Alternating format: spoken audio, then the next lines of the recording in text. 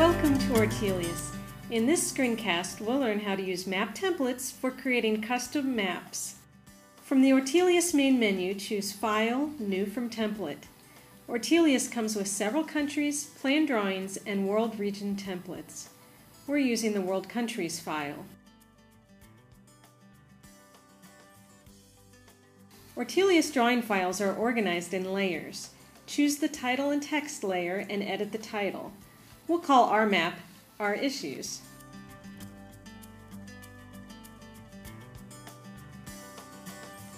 Next, let's open the Symbols palette and use the Symbol Stamp tool to add a legend to this layer. Ungroup the legend to edit it. You may want to add a legend title and can double-click to edit it directly.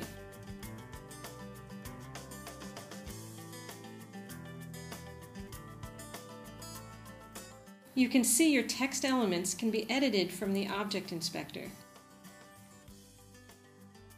They can also be edited directly. Now we'll change the fill styles on the legend boxes. We're going to use styles from the Color Regions category in the Symbols palette. With the legend object selected, click to automatically apply the new style.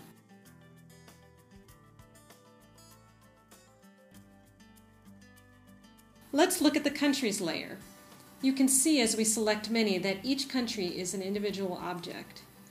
Click to select the features and apply your new style.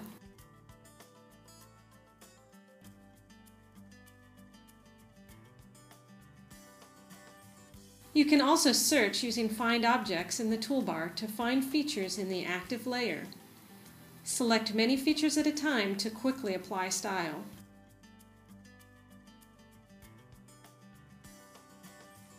Right-click a country and choose New Label to add feature names. You can add several labels at once by selecting the features and choosing New Label from the main menu.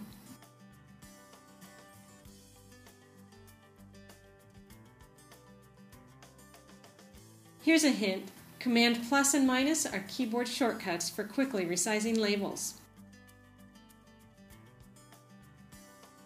Don't be afraid to play around with templates. Here we'll select several countries we want to feature. Either clone the style or create a new one in the Style Inspector and add a drop shadow. Then we'll move to offset them a bit, getting a nice 3D effect. You've now had a quick glimpse at what you can do with templates and are ready to make them your own.